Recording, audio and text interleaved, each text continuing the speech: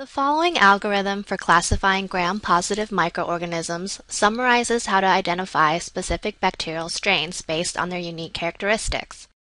We'll spend some time on the identification of staph and strep species. Each individual bacterium will be discussed in greater detail as you move along in the chapter. First, let's say you gram-stained an unknown bacterial sample and found that the color of the bacteria was purple-blue. Does this mean that the bacterium is gram-negative or gram-positive? Correct, it's a gram-positive organism. Next, let's focus on the shape of the organism.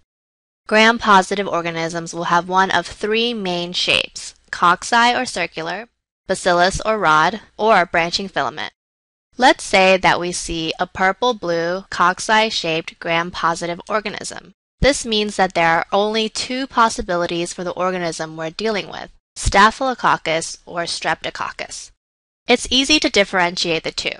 Staphylococcus will present in clusters and will produce catalase positive. Streptococcus will present in chains and will not produce catalase negative. Catalase is an enzyme that breaks down hydrogen peroxide into water and oxygen. Just remember that staph will make catalase because it has more staph to do the extra work. So you see purple-blue cocci in clusters that are catalase positive. You've identified that it is Staphylococcus. Now test whether it is coagulase positive or negative. Coagulase is an enzyme produced by Staph aureus which enables the conversion of fibrinogen to fibrin and results in clotting of blood. Coagulase negative organisms that do not clot blood will be Staph epidermidis or Staph saprophyticus. What if the organism was purple-blue cocci in chains that are catalase negative?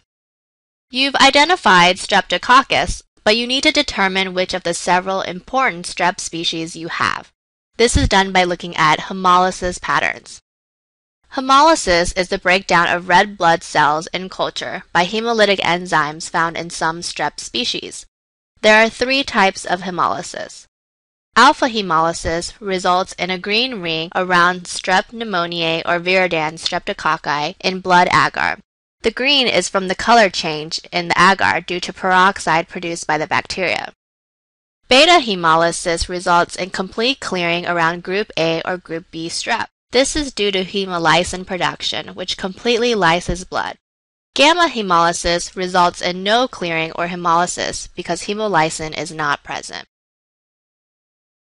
Novobiocin and bacitracin are two antibiotics used to identify certain Staphylococci and Streptococci species respectively. Opticin is a chemical that is useful for distinguishing Strep pneumonia and Viridan strep. These antibiotics or chemicals are in the form of small discs, which are placed within the growth medium. Resistant bacteria will grow around these discs, while sensitive bacteria will be unable to grow in the presence of the disc, and clearing around the disc will be visible. As already discussed, bacteria that can produce alpha hemolysis or partial hemolysis when grown in blood agar include Strep pneumonia and Viridan streptococci. When trying to differentiate the different Streptococci species, those that produce beta hemolysis or complete hemolysis when grown in blood agar are which two bacterial species? Yes, that's right. Group A strep, Strep pyogenes, and Group B strep, Strep agalactiae, can do this. You should also know, however, that there are two other gram-positive organisms that have hemolysin and can demonstrate beta hemolysis. These are Staph aureus and Listeria. Staph aureus is our coagulase and catalase positive gram-positive cocci. It is the most common cause of food poisoning, referred to as the 24-hour bug. Ingestion of the Staph aureus enterotoxin produces nausea and vomiting within 6 hours, with resolution within a day. It is associated with mayonnaise-containing food that has been sitting out at room temperature, so think of picnics and buffets. You will encounter MRSA, methicillin-resistant Staph aureus, with increasing frequency in your medical career, both in the community and in the hospital. When you suspect Staph aureus in a skin or wound infection, it is safer to assume and treat the infection with an antibiotic against MRSA while you wait for culture and susceptibility results to return. TMP-SMX, vancomycin, and clindamycin are commonly used antibiotics against MRSA, but you will learn more about this in the antimicrobial section. Staph aureus is also a common cause of endocarditis and osteomyelitis. Staph epidermidis is our catalase-positive, coagulase-negative, gram-positive cocci. Remember that staph epidermidis is normal flora found on your skin. Epidermis equals skin, and can infect any external devices that penetrate the skin. This is why we swab skin with alcohol wipes before collecting blood in the hospital, in an effort to kill staph epidermidis and prevent it from entering and contaminating the blood. If you see questions that state staph epidermidis was grown on blood culture, remember that this means the blood collection process was not done properly, rather than the patient having a staph epidermidis bacteremia. Strep pneumonia is our alpha-hemolytic gram-positive cocci that is opticin sensitive. MOPS is a useful mnemonic for remembering the types of infections that strep pneumonia causes: meningitis, otitis media, pneumonia, and sinusitis. Strep pneumo, not Neisseria meningitidis, which we'll discuss in the gram-negative section, is the most common cause of meningitis in children 6 months to 6 years and in the elderly. Remember for later that N. meningitidis is the most common cause for those people between 6 and 60 years old. H. influenza used to be the most common cause of otitis media in children before the Hib vaccine was developed.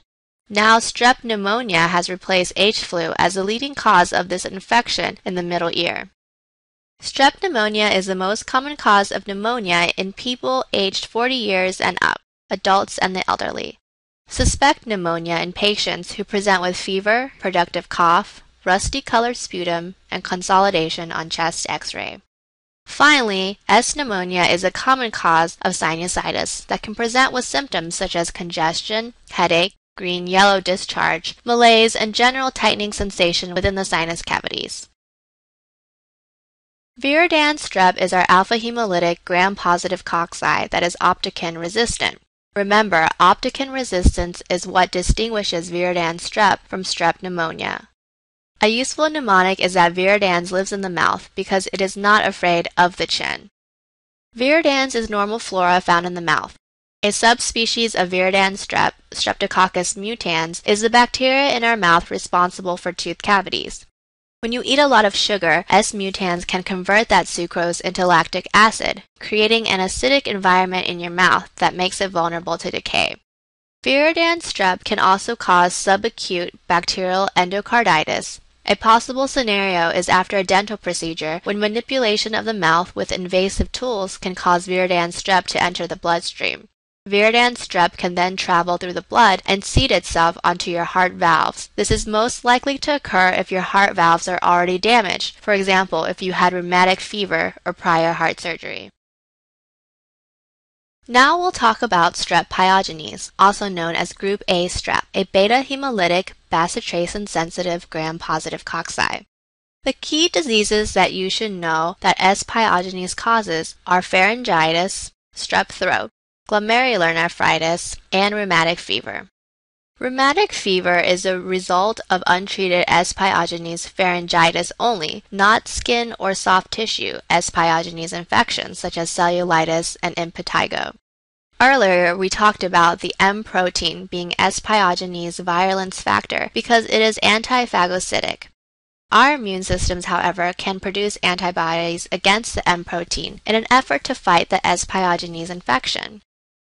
These antibodies are dangerous because they can cross-react against the same M protein found in cardiac muscle tissue. This leads to damage of heart valves, such as the mitral valve, and causes rheumatic fever. Therefore, it is important to treat all cases of Group A strep pharyngitis, even if the patient no longer has any symptoms or discomfort from the infection, in order to prevent the possible development of rheumatic fever in the future. S. pyogenes is one of the few bacteria left that remain susceptible to penicillin. Glomerular nephritis is another complication of S. pyogenes infections that you will learn more about in the renal chapter. However, it is important for you to know that glomerulonephritis can result from untreated S. pyogenes, pharyngitis, and/or skin and soft tissue infections. Strep agalectiae, or Group B strep, is a beta-hemolytic gram-positive cocci distinguished from Group A strep by the fact that it is bacitracin resistant. You can think of the B as standing for babies, since Group B strep mostly causes diseases such as pneumonia, meningitis, and sepsis in infants. Newborns usually acquire the pathogen via passage through a vaginal canal that has been colonized with the bacteria. Group B strep is normal flora in the genital tract of approximately a quarter of all women. Therefore, it is standard practice in the U.S. to screen all pregnant women at approximately 35 to 37 weeks gestation for Group B strep colonization. Those women who are positive will receive intrapartum penicillin a few hours before giving birth to prevent serious infection. The Enterococcus genus of Streptococci possess the Group D Lancefield antigen and can grow under harsh conditions. 6.5% sodium chloride and 40% bile salts, which is why they are able to survive as normal flora in the colon. This is in contrast to the non-enterococcal Group D Streptococci species such as Strep bovis, which we'll discuss in the next fact. E. faecalis and E. faecium are clinically relevant, mostly causing disease in hospitalized or immunocompromised patients. UTIs in catheterized patients, post-surgical peritonitis, and subacute bacterial endocarditis are common infections caused by these organisms. Vancomycin-resistant enterococci, VRE, is an increasing problem in the hospital, found in approximately 20% of E. faecium isolates.